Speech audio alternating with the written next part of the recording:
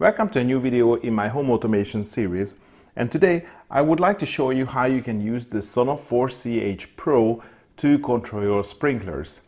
The 4CH Pro, if you haven't seen my previous video where I did the review of this device, is a smart Wi-Fi switch which has 4 outputs, that's hence the 4CH. And it is called Pro probably for many reasons, but probably one of the reasons is because unlike most of the other Sonoff devices where the main power, which is powering the whole device, is getting switched to the 4 different channels or whatever number of channels the device has, in this particular version, 4CH Pro as opposed to the 4CH, all the relay outputs are individually routed out. So you have terminals for each of the relay output, which means you can feed in the power that you want to switch. So it doesn't have to be the mains power, it can be a lower power. And for sprinklers, or especially the sprinkler valves, you need 24 volts DC. So this device is ideal to control sprinkler valves. Because it has 4 outputs, we can control a sprinkler system which has 4 different zones. Of course, if you buy multiple 4CH Pros, you can control multiple zones as well.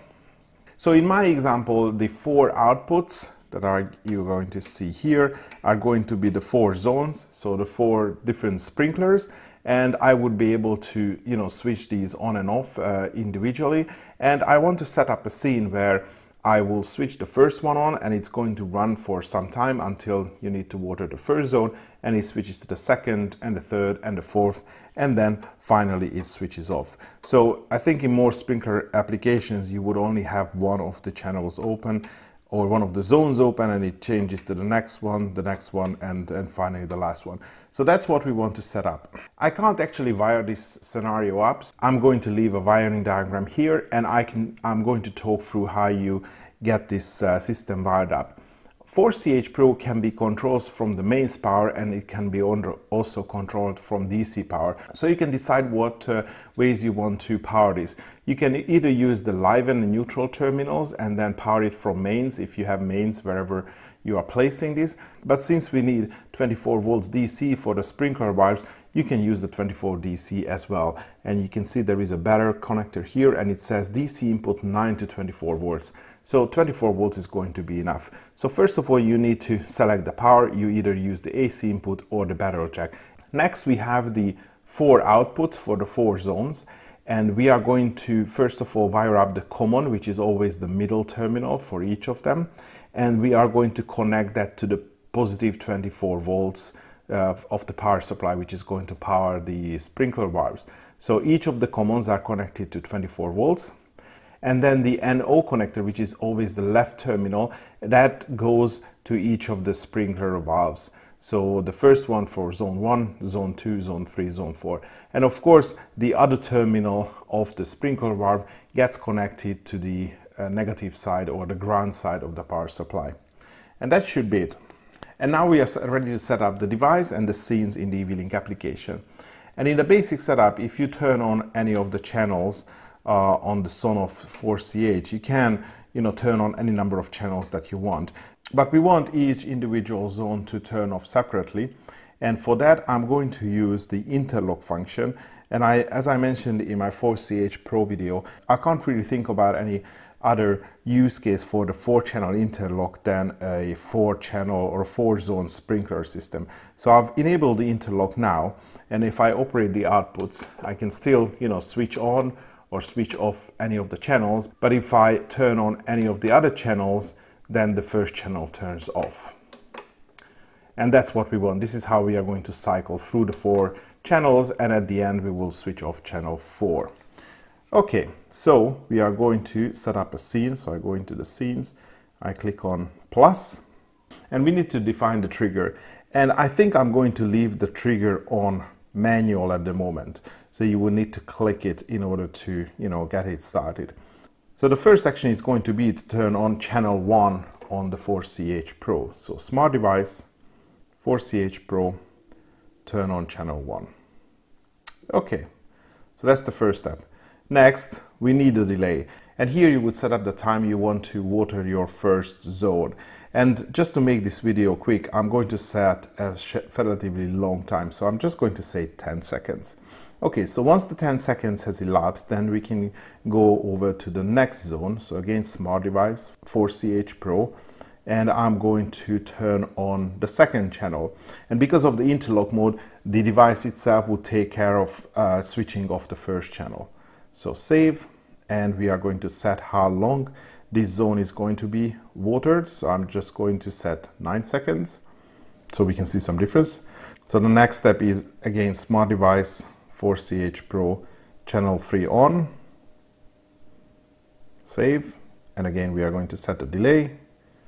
It's, oops, not that long, so it's going to be 8 seconds.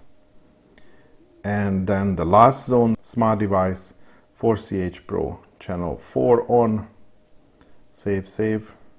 And also we need to delay how long the channel 4 is going to be on, so that's going to be 7 seconds. And then finally we get to the end when we are going to turn off the last channel. And of course all the other channels are going to be off by that time. So that's it. That's our scene. So I'll just click save. I'm going to pick a different icon, let's say this one, and quick watering. Quick because I've set some, really short times. So I save. And you can see the manual scenes up here, but if you go to your home, then you can see the manual scene up here as well. And if I click on it, then it starts. So it's going to be 10 seconds for the first zone, and it will automatically move to the next zones. It might not be exactly 10 seconds. I've noticed that because it's all, coming from the cloud, sometimes there is a couple of seconds of delay. But in a sprinkler operation where, one of your zones are going to run for, I don't know, 15 minutes or, 10 minutes, a couple of seconds is not really going to make a difference. And let me trigger it again because I was talking too slowly. And so what you can see that the system automatically cycles through each of the zones. All the zones are going to be watered for the amount of time that you have specified in the scene. I've also tried doing this by not setting the device on interlock, and then in each of the scenes you are switching off the older, the previous channel.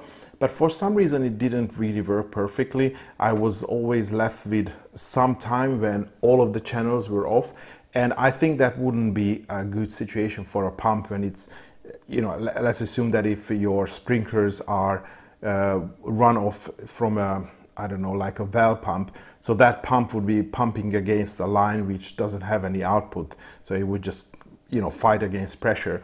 So I think the interlock and that scene probably makes a little bit more sense. And with this setup, I assume that you have a system where you are running your sprinklers from a city water. So only thing you need is just to open up the sprinkler valves. There is a constant pressure on your line, or maybe you have a well pump which has an automatic pressure switch. If your setup is different, then let's say you need to switch on a pump separately before you start the watering and then of course turn it off. Maybe we can just use another Sonoff device for that. I have this Sonoff Basic. So let's modify the scene and add the Sonoff Basic, assuming that this controls the pump, which is, pumping the water into the sprinkler lines. So I go back to the scenes and I click on the 3 dots on the quick watering, because that gets me into settings. So what I would need to do here now is when I switch on the 4CH Pro on the channel 1, I also want to turn on the basic so the pump gets running. And then once I turn off the last zone, or maybe before I turn off the last zone, I also turn off the pump just to make sure it's not running and not trying to pump water against the closed line. And I do have a plus button where I can add new stuff, but it goes at the end of the list and there is no way to change the order of this. So unfortunately, the only way I can modify this is I need to delete all my steps and I have to create them again. So bear with me for a moment and let me just do it offline.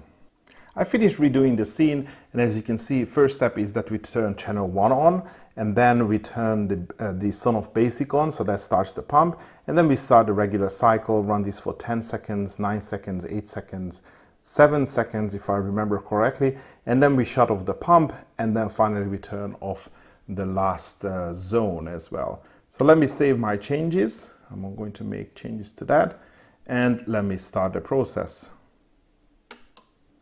As you can see, first zone is on. A slightly bit later, the pump has turned on as well. And now we just need to wait until the end of the cycle, until the basic also turns off and our pump stops. Now we are getting the end of the cycle, and hopefully the system is going to behave as we expected. And it does.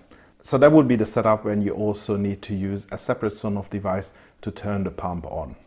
So now we have created our scene. We have incorporated the Sonoff basics, so it turns on the pump, whether you need that additional functionality or not. And now we can start the watering anytime we want. We just, either click on the quick watering here on the home screen, or we touch the quick watering button here on the scenes.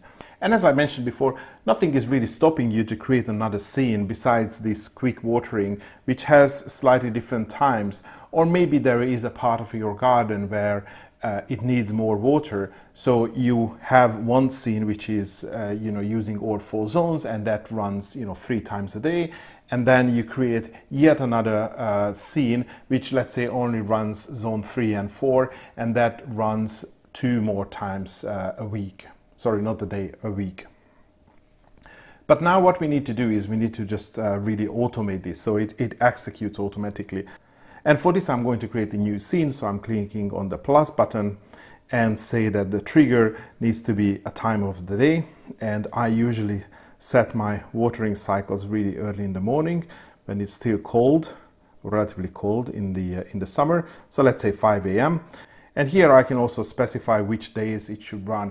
Maybe you don't need to water every day, so maybe you just want to do it 3 times a week. So you do it on Monday, Wednesday, and Friday, and maybe you can have another scene which runs on, Tuesdays and Saturdays, or something like that. So you save that, so that's going to be the trigger. So basically 3 times a week at 5 a.m. And on the action side, we have this new option here which says Smart Scene, and then Perform Manual Scenes, and then Quick Watering. And you save, this one as well, watering 3 times a week, and save, and it's done. So now you have a scene which is going to execute 3 times a week, but you also have the manual scene. So if you want to water your garden outside this period, you can just click here, just like we have done before, and then the watering will start. I think this is probably the best balance between having some automation and also having the option to start it whenever you want, easily. And of course, you can still go to the actual device, 4CH Pro, and if you just want to manually water one of your zones, you can still operate the outputs from here. So you still have the full manual control, and also you have the automation options as well. And if your summer weather varies quite a lot throughout the summer month, you can always come here and then change the options here. So for example, now this is a really dry period of the summer, so I want to water it every single day. Or maybe you get some really rainy weeks, you can just turn the automation off completely. You still have the manual option, but the regular watering would be turned off. Of course, you have to do it manually, but probably you have to touch this a couple of times during the summer. And that concludes my recommendation how you can use the 4CH Pro to automate sprinklers in your garden. Thanks for watching, and hopefully see you in the next video.